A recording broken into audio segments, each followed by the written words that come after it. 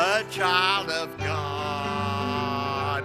How his love comes over me stealing, making my pathway brighter grow as on I plod.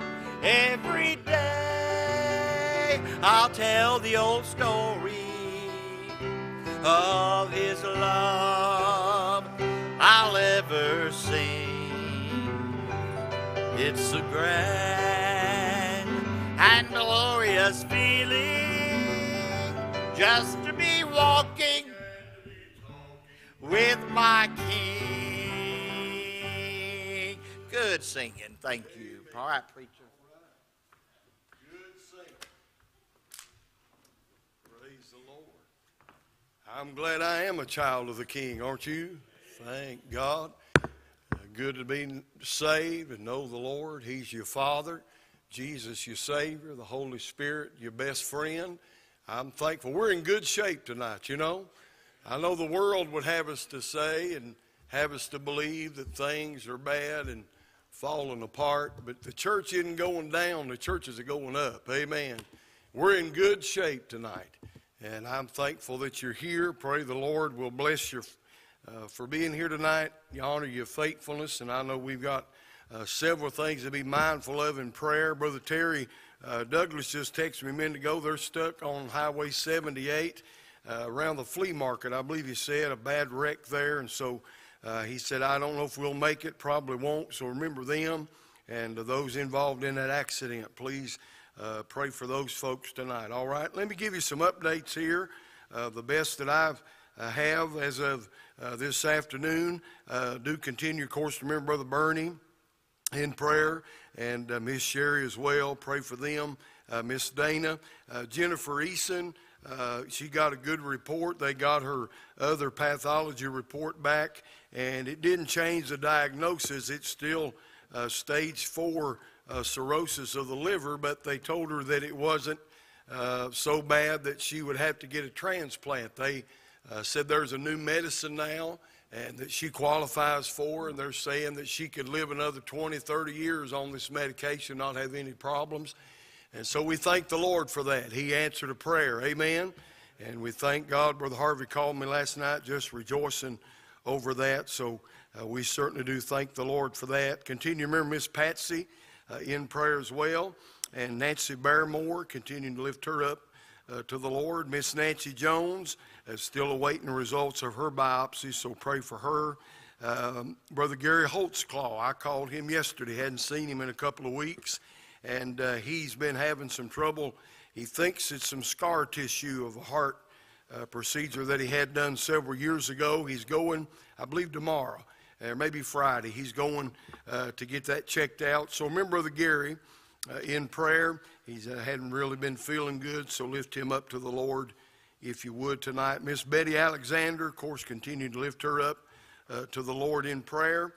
Carrie Barr, Taz Latham, Greg Garrett, Richard Barner, Dawn Kaiser, and Brother Robert's cousin Gary Hopkins.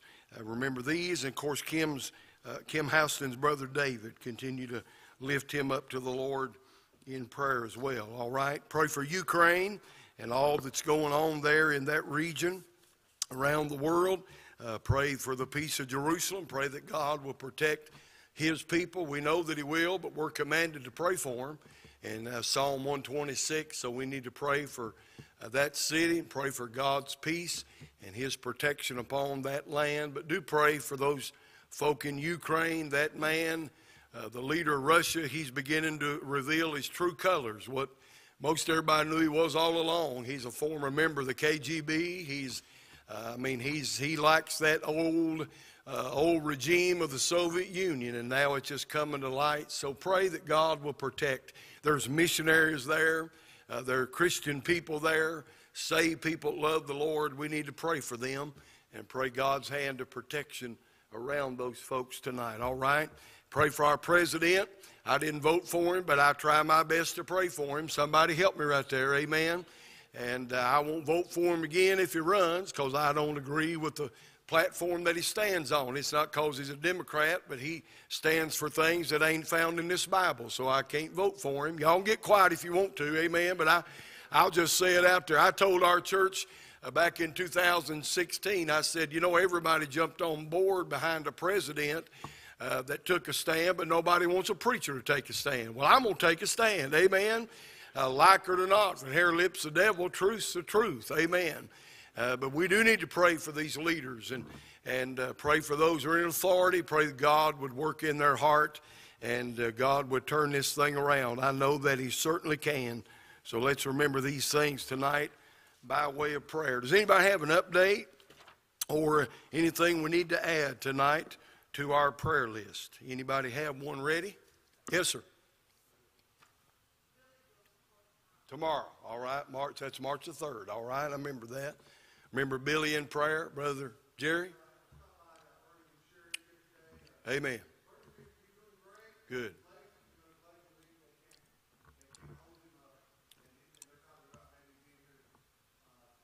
Good, good. Praise the Lord. I know that was a blessing to them. You going by, Miss Kim's going to go by, and we got a basket for them we're going to take to them tomorrow. So I know that means a lot to them, and continue to lift them up. I know they would be here if they were able. I know that much. And so pray for Bernie and Sherry. Anybody else tonight? And anything we need to add, update? Yes, sir.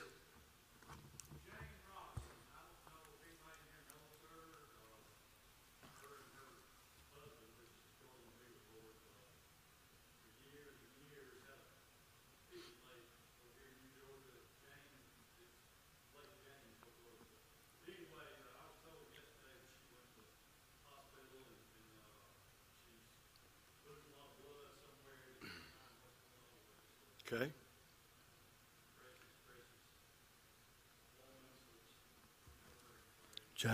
Jane Robinson. All right. Let's lift this dear lady up to the Lord in prayer as well. All right. Of course, remember all of our missionaries tonight, and I'll go ahead and take a minute just to read them. The Good Samaritan Center, Rock of Ages, Prison Ministry, Calvary Children's Home, the Crisis Pregnancy Center, the radio station, there in Douglasville, Brother David Epps, the Coker family to China, the Brown family to Turkey, Shoemates with Rock of Ages, the Pontus family to Mexico, the Loonies to Indonesia, and the Croker family to Bolivia. Let's lift all these folks up in prayer. I've talked to most of them, and the ones that were trying to get to the field that COVID kind of put a damper on, their visas and such are being in the works now, so pray that all those things will go through and be approved, and they'll be able to get to the field. Those that have raised enough money on deputation to begin to get to the field, pray that all that just goes through, and pray the Lord's hand of blessing upon these missionaries. I mentioned the pregnancy center. We've been collecting those baby bottles for the month of February, and we're still missing 9 baby bottles. We don't know where they are. We don't know if somebody took them, forgot about them, or somebody took them, didn't fill them up, but we're missing those 9, and we need those turned in by Sunday morning. So if you have one laying around, maybe one rolled under your seat in your car you forgot about, maybe one's in your recliner or in your sofa at home, and you thought that was a remote control, and it's a baby bottle done slid down in there. But if you could, whether it's filled or not, please try to get that in, because they will charge us for those baby bottles if they're not all counted for. So please, if you can bring those Sunday. And we have a preliminary total of what we collected here was $915 in change that we collected. I don't know how many bottles that was. I don't know how many was involved in that, but when it was all totaled so far, that's without the 9 that are missing, but $915 in pennies and quarters and nickels and dimes. Ain't that a blessing? Amen. And that'll sure be a help to that work there in Douglasville. We support that work because they're pro-life. And we believe this Bible's pro-life. We believe God's pro-life. And so that's why we support that work. And I know that that will go a long way in the ministry that God has called them to do there. So I want to thank everybody again for your participation. And please, if you got one, please get it here by Sunday morning, all right? Let me go ahead and make mention of the rest of the announcements, get them out of the way. The men's meeting Saturday morning, 9 o'clock. If you hadn't yet planned on coming, we'd love to have you. We'll have a good time of fellowship and food together, time in the Word of God. And we won't be here long, but it'll be good and profitable time. So 9 o'clock Saturday morning. And if you hadn't signed up for the Boating for Brothers there, please do that. And we'll get that rolling here in the next couple of months. It's in June, but that'll be here before we know it. So if you haven't yet signed up, please go ahead and do that. We'll make arrangements and make sure we got enough room for everybody. And also the Wednesday night meal will start next Wednesday night on the 9th. And if you can sign up there in the Welcome Center on the sign-up sheet, if you can bring a dish, soup, sandwiches, dessert, whatever, if you can bring something, that'd be a big help. If you have any questions, you see Sister Chris. She's kind of heading that up. We'll try it once a month for right now and see how it goes. Hopefully it'll be a help to folk that just get off work, and maybe that'll take some excuse away from some of them that say they don't have time to get off work and go get something to eat and come. Well, we'll feed you on Wednesday night, and that'll take that excuse. That's one less excuse you got to take away. Amen. I had a fellow one time tell me, he said, "Preacher, I can't come." Says, if I walked in that door, that roof would fall in. The next Sunday, I had a whole chair of hard hats sitting back there waiting on him. Praise God. We'll take that excuse away. Amen. Praise the Lord. There's one lady, seriously, Kim, remember this. She was not physically able to sit. We had pews back then, and she could not sit on those old hard benches. And she come to me and said, "Preacher, would you mind if I brought a recliner or something?" I said, "I don't care, just come." So she sure did, wheeled that recliner in there. I thought, I read somewhere in the Bible one time about a fellow that was laying on a bed. He couldn't get to Jesus, and they tore the roof off. Lord, I guess if somebody came to church in a bed, somebody could come in a recliner. Amen? So no excuses. We need to have a no excuse Sunday around here. No excuses. For those that say they like to sleep in, we ought to move it to about noon, which I don't know why you couldn't be here at 10:30. That's plenty of sleep. Somebody help me right there. Amen? You go to bed at 9:30. You go to bed at 1:30 in the morning and get about 7 hours sleep, still be here for Sunday school. Then you go home and take a nap. Y'all get quiet now, but I'm telling it right. Amen? And have no excuse Sunday. Have a meal. Say, well, my roast will burn. That's all right. We'll take care of that. We'll feed you after church if you come. And just have a no excuse. I'm sick of excuses, aren't you? That's what COVID was for 2 years. The devil gave an excuse. They didn't have to come up with one. Now that's kind of dying down, and so they're having to dig back in the old file cabinet now and try to come up with one. But we need to have a no excuse Sunday. Amen. I believe that God be in that. Hallelujah. All right.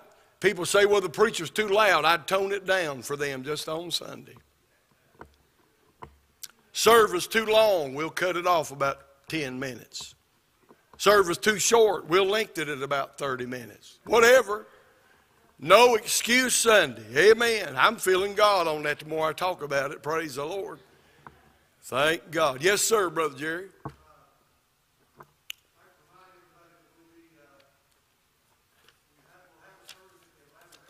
Yes, sir. Yes, sir. Amen.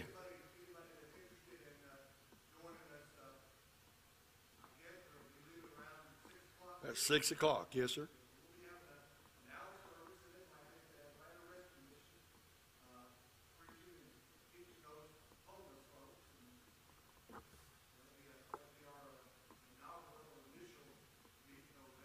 Amen. Yes, sir. Lord willing, if it all works out, we'll keep that the first Monday night of every month, and that'll give some of our preachers in our church an opportunity to preach, singers to sing. We have to be done by 8 o'clock, so you'll be back by 8:30, probably 8:45 at the latest, if you could go. But we have to be done by 8, so those men can get to other places that they need to go before they shut down. But it'll be a blessing, and I promise you this: you'll come away, you'll be thanking God for how good He's been to you. That we're not homeless, and the only difference between me and them is the grace of God. That's it. And that's the only reason I'm not on the street tonight, only reason you're not on the street. God has been good to us, and so we need to surely reach out and try to be a help and encouragement to those folks. We'd love to have you come. If you won't come and just get in the amen corner, we need that too. Amen. But it'd be a good showing for our church. The more we have, I know it'd be a blessing to those men there, and I hope we can become a good part of that work that they're doing down there. All right, anybody else tonight? Any other prayer request, a word of testimony? In the morning, I failed to mention, 10:30, the Senior Adult Bible Study. Brother Jerry's back. They all laid out last week because they got word that I was teaching. Brother Jerry's back. If you're watching tonight and you're not here tonight and you come on Thursday morning, you go ahead and know Brother Jerry's here. You can come on in the morning. Amen. You don't have to hear the preacher on Thursday morning. You can come. Brother Jerry will be locked and loaded. But 10:30 in the morning, you be found faithful and be in your place. That is a good ministry because we do have some folk that aren't able to drive at night, and I understand that. The older I get, the more I understand that. Especially with all these new lights that they put on these vehicles. Boy, they drive. Listen, Kim will tell you, there's been times I put my sunglasses on at night because them lights drive me crazy. So I understand that. So it's good to have that available for them on Thursday morning and usually have a good number. And so I hope you'll be faithful and be in your place in the morning. All right? Well, there you go. If you couldn't hear that online, blueberry coffee cake in the morning and the warm bread of the Word of God. Amen. He'll probably have a little coffee on. Amen. Maybe what goes with blueberry coffee cobbler cake? Milk, coffee. There you go. There you go. Some hot chocolate, I guess. Cappuccino. Crank that slushy machine up in there. They'll drink a slushy. Amen. We'll get them high on sugar. Praise God. Amen. Good time of fellowship. I've always enjoyed my time that I get to be with the folks and share. We always have a good Bible study together. It's a good time. So I hope if you're able to come, you'll come in the morning at 10:30. All right. Anybody else tonight need a prayer, word of praise, announcement, anything we need to mention? Of course, Sunday morning, be in your place. Lord willing, a week from Sunday, Brother Robert will be walking through that liquid grave back there, have some of his family here, and to witness that wonderful event. And then we're going to have on March the 27th, after the morning service, the deacons and I are going to serve our widows and our widowers. We have about 10 of them, best I know, 10 or 11. We have a couple widowers, men, but mostly are widows, and we're going to have a Sunday luncheon for you after the service on that Sunday, the 27th. We're going to serve you and let you know how much you mean to us, and let you know if there's anything we can do to help. Getting grass cutting time here before long, and we'll certainly come help you do what we can. But that'll be March the 27th. James said that's pure religion undefiled before God, is to take care of the widows and the fatherless and those that are in need. And so if we want to claim to have the real thing, we better do what the Bible says we need to do, should we not? Amen? So we're going to do our best to try to minister to those folks. So I hope and pray you'll make plans to be in your place. All right, let's go to the Lord in prayer tonight. Let's ask His blessing on these that we've mentioned tonight. And, of course, I know there's many unspoken requests. And those that are watching tonight, if you have a prayer need, you'll comment there. We'll certainly get that on our prayer sheet, and we'll agree with you together.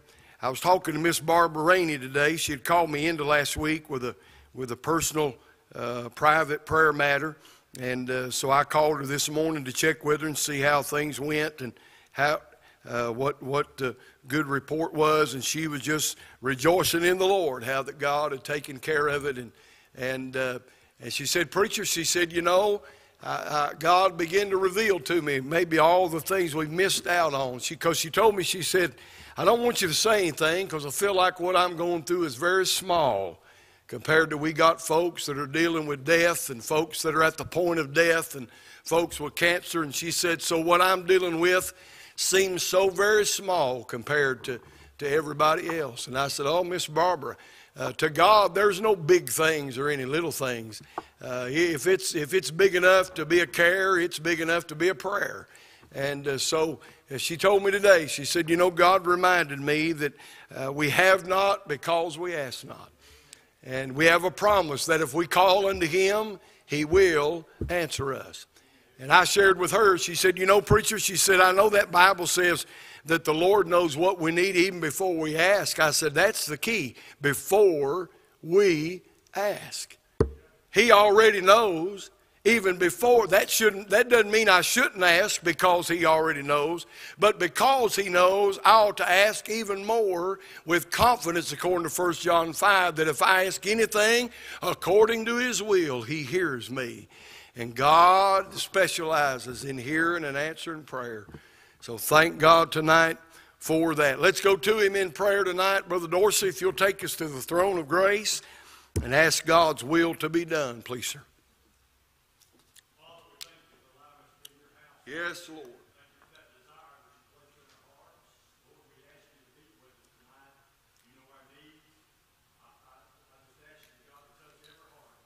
Yes, Lord.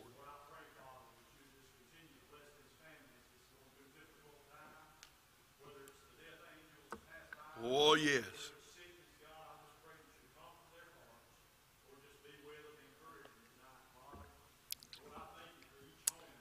Yes, Lord.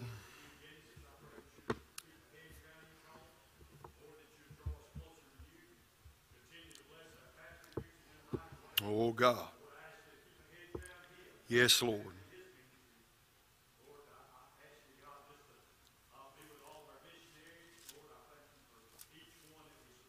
Yes, we do. Yes, Lord. Yes, God.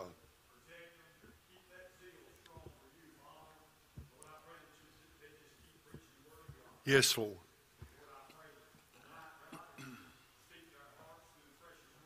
Yes, Lord.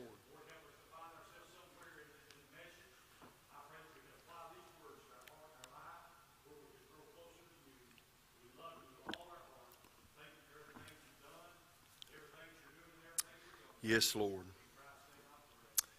And all God's people said, amen. Well, you know where to go on Wednesday night, the book of Romans. And it's going to get a little better now. I know some of you thought that we were ready to probably blow your brains out after the first 3 chapters when Paul shows us how bad off we are. And a lot of these preachers on TV try to convince you how good you are. They don't read the same Bible I read.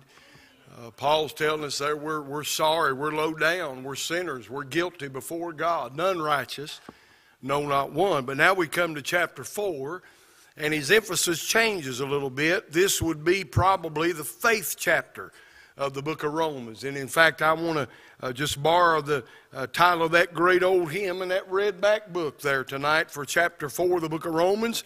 And the Lord being my helper, take these verses tonight and preach on living by faith. And hopefully God will seal His word to our heart tonight. This is a wonderful, wonderful chapter. Probably what Hebrews 11 is to the hall of faith of those in the pages of God's Word in days gone by. Probably Romans chapter 4 rivals very closely to that as it begins to demonstrate faith and saving faith and securing faith. And Paul is driving home the point that the only way to heaven, the way of salvation, is not a guessing game. It's not a hope-so salvation. It's not a maybe-so salvation. We don't get to heaven by trying. We get to heaven by trusting. We get to heaven by trusting in the finished work of Calvary of the Lord Jesus Christ. And in fact, notice how he ends chapter 3 there. Again in verse 22, he says, even the righteousness of God, which is by faith of Jesus Christ unto all them that believe, for there is no difference. Now, chapter 1, he talks to the Gentiles. Chapter 2, he talks to the Jews. Chapter 3, he puts us all together that we're all guilty before God. And now in chapter 4, he's going going to show that Jew and Gentile, the only way that they can get to God is by faith. It is declared, and there's no difference. It is declared unto us all. So as we begin chapter 4, I want to call your attention to a couple of words that are very key words. You'll find the first word in verse number 4. It's the word reckon. You'll find the next word in verse number 5. It's the word counted. And then the next word in verse number 8, and it is the word impute. You've got reckon, you've got counted, and you've got impute. All three of those words were banking terms, accounting words in the days of the text, and they describe a credit or a transfer, a credit to the account of another person. So Paul is reminding us that's what Jesus did at the cross. When I come to him and I place my faith in the finished work of Calvary and the finished work of the cross, here's what God did. He made a transfer. He took my sin and he transferred it to Jesus, but he took his righteousness and he transferred that unto me. And he imputed unto me not my sin, but he imputed unto me his grace and his mercy and his salvation. So I want to give you three things tonight about faith that are described in Romans chapter number 4. The first one is found as we begin in verse number 1. I want to say a word tonight about simple faith, and it is very simple, and I believe Paul makes it very simple. He goes back and he uses a couple of Old Testament patriarchs that everybody's familiar with, one by the name of Abraham and the other by the name of David. And he uses those two Old Testament giants to demonstrate what real faith is and how simple true faith in God really is. Both of these men, Abraham and David, both were sinners, yet divine righteousness was reckoned unto them, not by any merit of their own, but by simple faith of believing in God. And we, like Abraham and like David, we're going to heaven the same way they're going to heaven. That's by faith, trusting in the finished work of Calvary, believing God. And when that happens, his righteousness is imputed unto our account. Well, why did God set it up so simple? I've had people tell me, preacher, it's just so simple. You're telling me all I have to do is believe and with my heart and confess with my mouth that Jesus raised from the dead. It's so simple. And my common response is, well, God's already taken care of the hard part. Why would he make it hard on you? It's as simple as a small child can believe and have enough faith to trust. In fact, did not Jesus say, except you have faith like one of these little children, you'll in no wise enter the kingdom of heaven? And I'm just going to tell you, I'm glad God did make it simple. Amen. He made it simple for a dummy like me, that where I could get in and understand that all I had to do was put my faith and my trust in the Lord Jesus Christ. Well, why did God set it up that way? Look at verse 1. I would suggest for one reason, so that boasting is excluded. He says, what shall we say then that Abraham, our father, as pertaining to the flesh hath found? For if Abraham were justified by works, he hath whereof the glory, but not before God. For what saith the Scripture? Abraham believed God, and it was counted unto him for righteousness. Now to him that worketh is the reward not reckoned of grace, but of debt. But to him that worketh not, but believeth on him that justifieth the ungodly, his faith is counted for righteousness. Here's what Paul is saying. If Abraham was saved by his works, then Abraham could have taken credit for his own salvation. But Paul is saying, in order to be saved by works, and if you could be saved by works, you could brag and boast. And if we could work to be saved, God would owe us something, and it would no longer be grace, but it would be a debt, because God would be indebted to me if I could earn and work and merit my way to heaven. But we don't work to get saved. We work because we're saved. Let me say that again. We don't work to get saved, but we work because we're saved. By grace are you saved through faith, and that not of yourself. It is a gift of God, not of works, lest any man should boast. For we are his workmanship, created in Christ Jesus unto good works, which God hath foreordained before the world began, not by works of righteousness which we have done, but it's according to his mercy that he saved us, and he redeemed us and regenerated us by the renewing of the Holy Ghost. If I could have earned my salvation, Jesus would have never had to come. He would have never had to die, and I could earn my way to God and work my way to heaven. But since I can't work my way to heaven, I can't brag and boast on anything that I've ever done. I simply have to claim that when I get to heaven, I'll only be there by the shed blood of the Lord Jesus Christ and the good grace and the mercy of God. Boasting is excluded. But look at verse number 4, 5.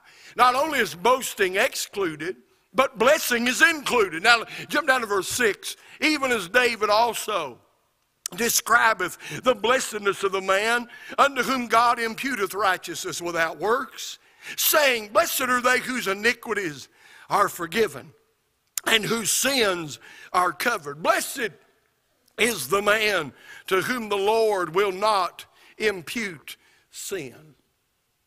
Everybody remembers King David, the greatest king in Israel's history. For 33 years he ruled like no other. But David had a couple of chinks in his armor, didn't he? He was an adulterer and he was a murderer. You say, well, preacher, he didn't kill Uriah and all, but he was just as guilty as the man that fired the bow. He's an adulterer. He's a murderer. David didn't lose his salvation, and I think you'd agree with me, if adultery and murder couldn't make you lose your salvation, then what sin could? David didn't lose it, but in Psalm 51 he prayed, Lord, restore unto me the joy of thy salvation. He never lost the Jesus of his salvation. He lost the joy of his salvation. And so here he quotes in Romans 4, verse 7 and 8, he quotes Psalm 32. And in Psalm 32, David got hold of the fact that salvation is freely bestowed and sin is forever banished only through the mercy and through the grace of God. Thank God that blessed is the man to whom the Lord will not impute sin. Aren't you glad tonight that your sins are under the blood, cast as far as the east is from the west, never to be remembered anymore? God cast them behind his back. Thank God. You ask me why I'm happy, then I'll just tell you why. It's because my sins are gone. They're underneath the blood of the cross of Calvary, as far removed as darkness is from dawn, in the sea of God's forgetfulness. That's good enough for me. Hallelujah, my sins are gone. Blessed is the man to whom the Lord imputeth not iniquity. Now, I know somebody's probably thinking, whether here or watching, well, now, preacher, Abraham and David lived before Jesus died on the cross, and you'd be right. But they got saved the same way anybody gets saved after Jesus died on the cross. It's by putting their faith and their trust, believing the promise of God. They looked ahead to Jesus. We look back to Jesus. They believed and were saved. We believe and are saved. It's simple faith. It's simple faith. You want to go to heaven? Just believe and receive the free gift of salvation. Y'all say amen tonight. I'm trying to calm down. I know it's Wednesday night, but I got one gear and it's half broke, hallelujah, so I'm just going to enjoy myself. Amen. Y'all look there tonight like you lived in the lemon patch today. Amen. Praise God. Your sins are forgiven. You're on your way to heaven. Your name's written down in God's book in glory. Hallelujah, my sins are gone. And I got saved one day. Wasn't because I was a good person. Wasn't because I was a rich person. Wasn't because I was a preacher's kid. Wasn't because I was a Baptist. I got saved one day by simple faith. I trusted him. I believed. And thank God tonight our sins are gone. It's simple faith. Let me say a word number 2. Not only about simple faith, but Paul says a word beginning in verse 9 about symbolic faith. Did you know one of the quickest ways you can find out what somebody's trusting for their salvation is to ask them what they're basing their salvation on? Ask somebody, if you died today, would you go to heaven? Yes, I would. Well, how do you know that? And their answer, what they tell you reveals what kind of salvation. Some people would say, well, one day, preacher, my good will outweigh my bad. That's a works answer. They're holding on to their works and their good life and their good living.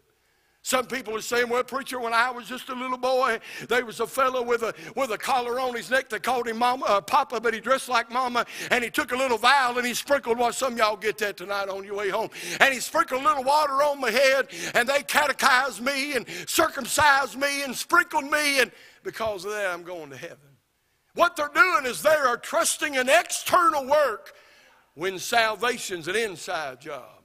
You put your faith and your trust, not in a church, not in a work, not in a deed, not in a lifestyle, but you put your faith and trust in the finished work of Calvary. The death, the burial, and the resurrection. Well, Paul, in verse 9, he begins to pull the mask off all these religious rites that the Jews were holding on to. And beginning to look at it, he talks about the sign that established it. He said, cometh this blessedness then upon the circumcision only, or upon the uncircumcision also? For we say that faith was reckoned to Abraham for righteousness. How was it then reckoned? Was he when he was in circumcision or in uncircumcision? Not in circumcision, but in uncircumcision. And he received the sign of circumcision, a seal of the righteousness of the faith, which had yet being uncircumcised, that he might be the father of all them that believe, though they be not circumcised, that righteousness might be imputed unto them also, and the father of circumcision to them who are not of the circumcision only, but who also walk in the steps of that faith of our father Abraham, which he had being yet uncertain. Now you know this, going back to the Old Testament, circumcision was the act God gave Abraham back in Genesis 17, and in the Old Testament it was a symbol of faith and obedience and commitment to God. But there were Jews in that day, you remember they came back to the early church in Acts 15, and they were trying to mix the doctrine of grace and salvation with the outward work of circumcision. So Paul is saying circumcision was just an act of believing, and every time that a child was circumcised, it was just an outward symbol of their commitment and their obedience to God. But the circumcision alone did not save them. It just proved that they were already saved. Here's the order. You've got faith. You believe that Jesus died and was buried and was rose again. That's faith. After faith comes justification. In the sight of God, God justifies you, cleanses you in the blood of his darling Son, and washes you clean and puts on your robe of righteousness, and you're declared righteous and holy and justified in God's sight. So you've got faith, you've got justification, then you've got the symbol. We don't practice the symbol of circumcision like they did in Bible days, but today it would be the parallel of baptism. You get baptized, that's an outward symbol of your obedience and of your faith and of your commitment and your profession to follow God and to live for God. But the Jews reversed the order. They put circumcision at the beginning, and Paul is saying that symbolic faith cannot precede saving faith. Let me put it this way. The figure of getting baptized cannot go before the fact of getting born again. Why, if you're not saved when you get in that pool, all you'll do is go down a dry center and come up a wet center. That water doesn't save anybody. That water doesn't atone for anything, but it's an outward declaration. It's an outward profession of our faith that we believe on the Lord Jesus Christ. So Paul is saying you've missed it if you're holding on to these outward rites and rituals and rules and symbols of salvation. It's just a sign that God used in that day, not to save them, but to prove that they were already saved. Look at verse number 13. There's not only the sign that establishes it, there's the seed that experiences it. For the promise that he should be the heir of the world was not to Abraham or to his seed through the law, but through the righteousness of faith. For if they which are of the law be heirs, faith is made void, and the promise made of none effect. Because the law worketh wrath, where there is no law, there is no transgression. Therefore it is of faith, that it might be by grace, to the end the promise might be sure to all the seed, not to that only which is of the law, but to that also which is of the faith of Abraham, who is the father. You may want to underscore that phrase right there. Who is the father of us all. As it is written, I have made thee a father of many nations before him whom he believed, even God, who quickeneth the dead, and calleth those things which be not as though they were. Abraham believed God, he was saved. When we, like Abraham, believe God, we're saved. And according to Paul, we become a part of the same family. Jew or Gentile, we trace it back to our spiritual father of our faith, a man by the name of Abraham. Have you ever thought about this, spiritually speaking? I don't know if you've ever tracked your family tree down.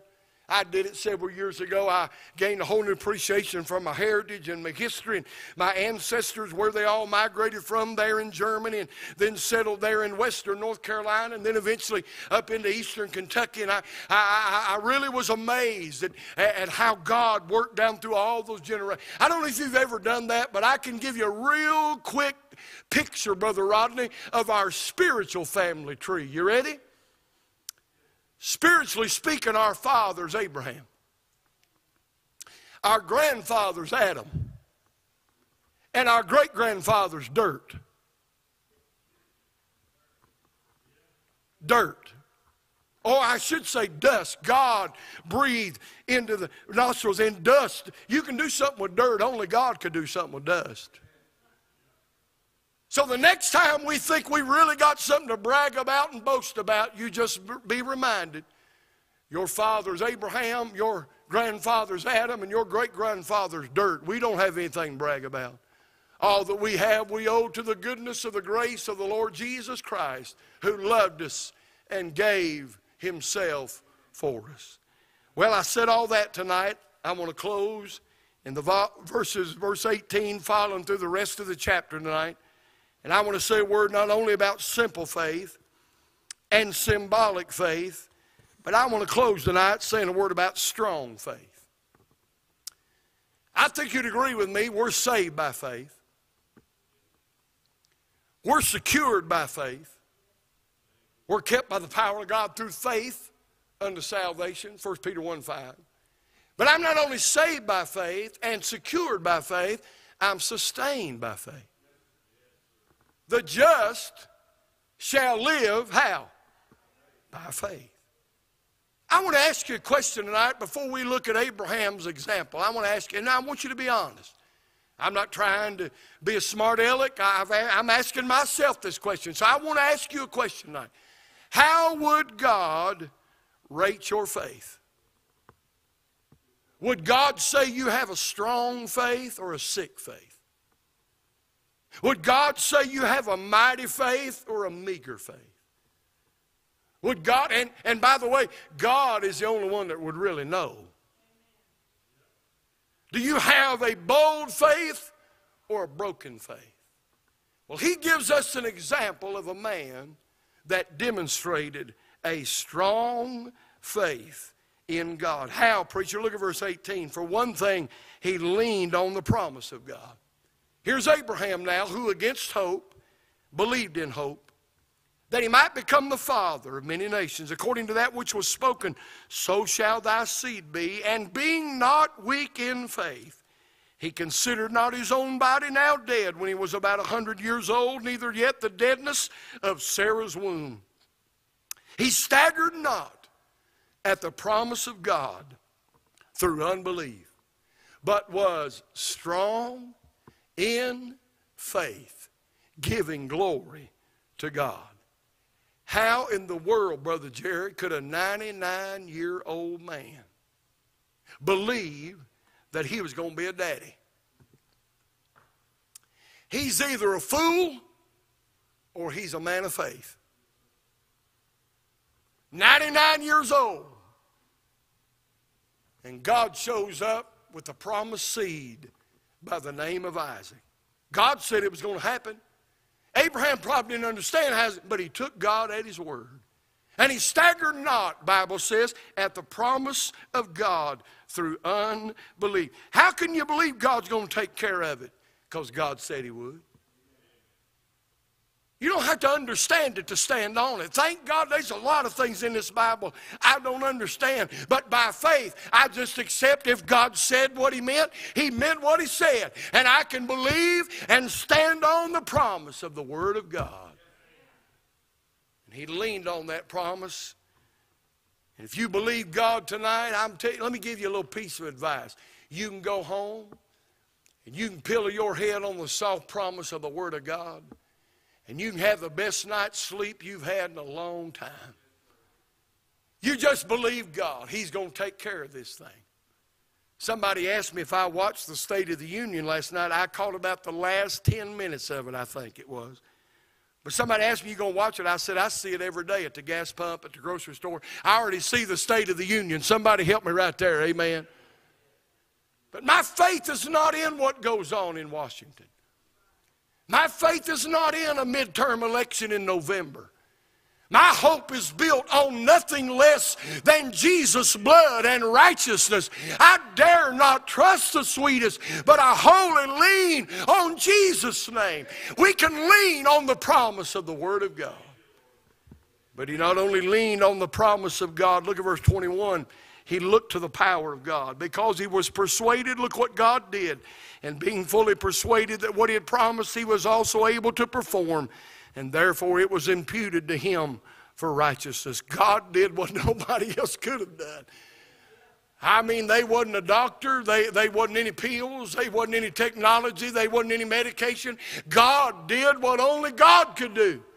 Abraham believed God, fully persuaded that what God promised, God was also able to perform. God always responds to the faith of his people. If you trust him, you believe him, you know what God will do? God knows then. If you're going to take God at his word, then God knows I better do what I said I was going to do. Because if he don't do what he said he's going to do, he's a liar. And if he's a liar, all of us are bound for hell and there's no hope. But one thing God can't do, Titus 1:2, in hope of eternal life, God who cannot lie, promised before the world began. One thing God can't do is God cannot lie. And if God said he would do it and you exercise faith to believe in God, you said you take care of me, God says I better do it or else I'll be a liar and I can't lie. So I'll have to do what I promised and what I said I was going to do. And God responds to the faith of his people. And the same God that acted on the part of Abraham, look at verse 23, he's the same God that acts on our part as well. Now it was not written for his sake alone. That's helping me right there tonight. Everybody's singing, well now, preacher, that was Abraham, and he's a great man of faith. Look at what Paul says. That didn't happen. It wasn't written just for Abraham alone, that it was imputed to him, but for us also. That's saying if God did it for Abraham, God's able to do it for you and for me. Not just for him, but for us also, to whom it shall be imputed. If we believe on him that raised up Jesus our Lord from the dead, who was delivered for our offenses and raised again for our justification. That great British preacher Charles Spurgeon once said, a little faith can take your soul to heaven, but a great faith can bring heaven to your soul. A little faith can take your soul to heaven, but a great faith can put a little heaven in your soul to go to heaven in. Trust in God.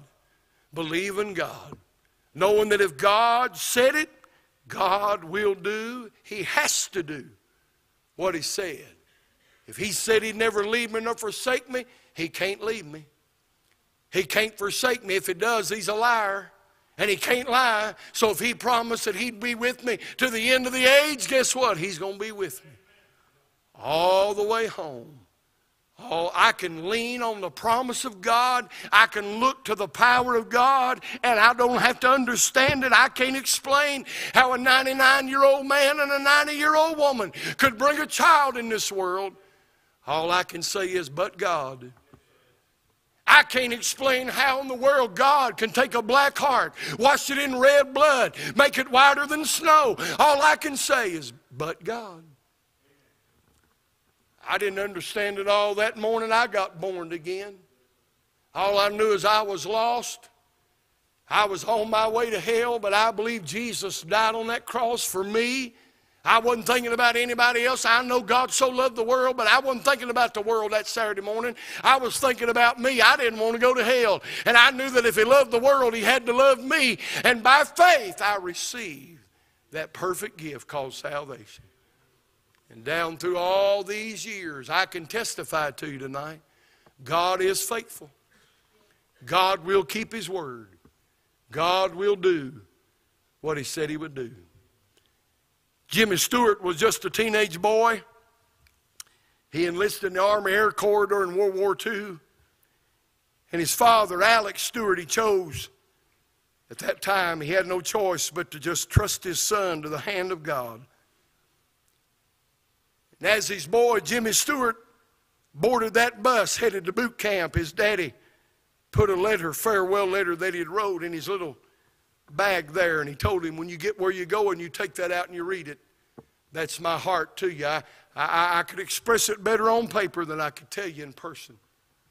Jimmy Stewart got to his barracks, laid in his bed, that bunk that night. He opened that letter. And this is what his dad said: my dear boy, soon after you read this letter, you'll be on your way to the worst sort of danger. Jimmy, I'm banking on the enclosed copy that I put in this letter, a copy of Psalm 91. The thing that takes the place of fear and worry is the promise of these words, and I'm staking my faith in these words. I feel sure that God will lead you through this experience. I can say no more. I can only pray. Goodbye, my dear boy. God bless you and keep you. I love you more than I could tell you. Signed, Dad. Jimmy Stewart said that he took that letter, he put it under his hat every day for training, every day when he was called up to active duty. And he said he didn't know a lot about it at the time he read that letter, but he later learned, after he read Psalm 91, he later learned to trust the words of that psalm. He that dwelleth in the secret place of the Most High shall abide under the shadow of the Almighty. I'll say of the Lord, he's my refuge, my fortress, my God. In him will I trust. He'll hide me under his wings and his shield and buckler, and he'll give his angels charge over me to keep me in all my ways. He said, I learned to trust Psalm 91. Jimmy Stewart came home unharmed, a decorated war hero. He went on to fame on the big screen and movies and television. But he carried that letter, Brother Rodney, with him for the rest of his life. And when his daddy died, he took that letter and buried that letter with his daddy and had those words engraved on his daddy's tombstone. He shall give his angels charge over thee to keep thee in all of thy ways. How can you believe that, preacher? By faith. Holding to the promise of the Word of God, believing that what God is able to perform, we trust him tonight by faith, knowing if he promised to save, he'll save. If he promised to secure, he'll secure. If he promised to supply, he'll supply. If he promised to sustain, he'll sustain. In the words of that old songwriter, there's no need to doubt him now. He'll make a way somehow. Safely this far Jesus has brought me. There's no need to doubt him now. You can choose right now. You want to trust him? You trust him, I promise you. It makes life a whole lot easier to live. You just trust God and lean on the promise of his word. Or you can worry yourself sick, fretting, fearing, worrying, doubting. But all Jesus says, come unto me, all you that are weary and heavy laden, I will give you rest. I care not today what tomorrow may bring, if shadow or sunshine or rain. The Lord I know ruleth o'er everything, and all of my worry is vain. Though tempests may blow and the storm clouds arise, obscuring the brightness of life, I'm never alarmed at the overcast sky. The Master looks on at the strife. I know that He safely will carry me through, no matter what evil betides. Why should I then care though the tempest may blow, if Jesus walks close to my side? My Lord will return to this earth some sweet day. Our troubles will then all be o'er. The Master so gently will lead us away beyond that blessed heavenly shore. Help me now. I'm living by faith in Jesus above, trusting, confiding in His great love. From all harm safe, His sheltering arm. I'm living by faith, and I feel no alarm. And all God's people said amen. Thank God for His word. I pray He'll seal it. I pray we'll leave here tonight with strong faith, believing the promise. What God has said, He's also able to perform. Thanks be unto God. Well, I'm glad I came tonight. I needed some of my own preaching. Hallelujah. I don't always enjoy my preaching, but I enjoyed a little bit of it tonight. Praise the Lord. You didn't enjoy it, I enjoyed it for you too. Amen. Praise God. I can tell you this, God's been faithful to me. I haven't always been faithful to Him, but He's been faithful to me. I haven't always been there for Him, but He's always been there for me. Thank God tonight we can live by faith. All right, anything else tonight? Any other announcements? Any other prayer requests? Suggestions? Complaints? Nothing? You glad you're saved? Amen. I can't even explain, Brother Robert, how a brown cow can eat green grass, give white milk, and yellow butter. I don't know how all that happens. And you probably don't either, but that don't keep you from going to the store and reaching in that cooler and getting out a half a gallon or a gallon of good old 2% milk. Or low fat, or whatever your case might be. Skim, dear God in heaven. Ain't that the worst thing you've ever drank in your life? Skim milk. Lord Jesus in heaven. That would be the closest I'd come to believing in purgatory, is having to drink skim milk. Amen. But I don't understand, but I don't think about all that when you're buying milk or drinking milk. Don't think about all that. You just trust that whoever got a hold of that, they did what they were supposed to do, and you trust that. Well, if I can trust Mayfield Dairy or Borden Dairy or whoever's in charge, surely I can trust the God that created the cow in the first place. And He put the grass on the ground for that cow to eat. He owns the cattle on 1,000 hills, and every hill. He even owns every tater in the hill. Amen? Thank God we can live by faith. And I'll give you this, and we'll be done. Do you know today that you exercise faith? It may have not been in God. You got up this morning, you flipped a switch. And you had faith that when you hit that switch, something was going to happen. You can't explain the physics of how all that current runs through those wires and those lines, but you had enough faith to believe if you'd flip that switch, light would come on. You went to a sink, you turned a knob on a faucet. You didn't understand how all that plumbing worked underneath the house and it come up. You just believed when you turned that knob, water was going to come out of that spigot. You got in your car to go to work. You either pressed the button or you turned the key. You didn't understand how all that overhead cam and them fuel injectors and everything that's in the components in the computer, that and motor work together. You just believed that when you pushed it or you turned it, that engine was going to crank. You could put it in drive and go on. We've had faith today. You come in here tonight. You sat down in that chair. You believe. You don't know who made that chair. You've never met the man who put the metal together and put the cushions together and sewed it all together. You don't know him, never met him. You can't explain how it all happened, but you believed if you'd bend your knees and you'd sit down, that chair would hold you up. Oh, you've had faith today. Here's my question.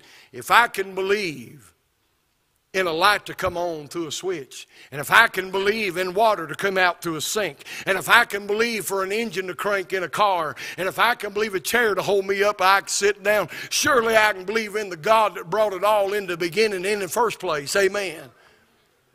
We've had faith, but our faith needs to be in the right source, and it needs to be in the God of heaven who's in charge of all these things. Well, praise the Lord. Brother Richard, it's good to have your friend with us tonight. And I know you all are as surprised as I am. Brother Richard had a friend. Amen. Praise God. No, we love Brother Richard, and brother, we're glad to have you tonight. Appreciate you coming.